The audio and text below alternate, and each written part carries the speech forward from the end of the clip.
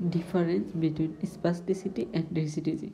Spasticity is a sign of lesion of a pyramidal tract, means corticospinal tract, and rigidity it is a sign of extrapyramidal tract or basal ganglia. Spasticity it is involved only in one group of muscle, either agonist or antagonistic. Usually, anti-gravity muscles are involved, but in rigidity, it involves both the agonist and antagonistic muscle.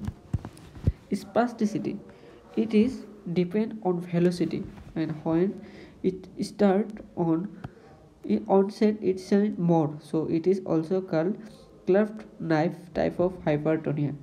And the rigidity it is not depend on the speed, so it is called lead pipe rigidity. Both of these are hypertonicity. Stress sensitivity in spasticity degree of increased tone developed during the passive stress is proportional to spread of applied stress, but no such phenomenon is seen in rigidity.